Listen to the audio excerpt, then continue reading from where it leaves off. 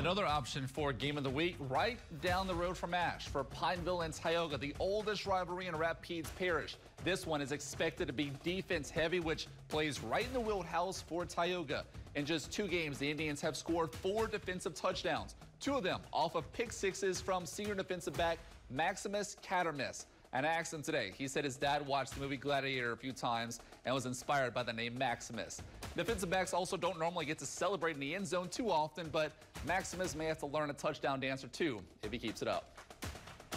Man, I think it's just a matter of executing. It's my senior year. I got just trusting my coaches and just get the play done. I just go hug up on my teammates and just celebrate with them, I guess, because I don't want to risk any flags or anything like that.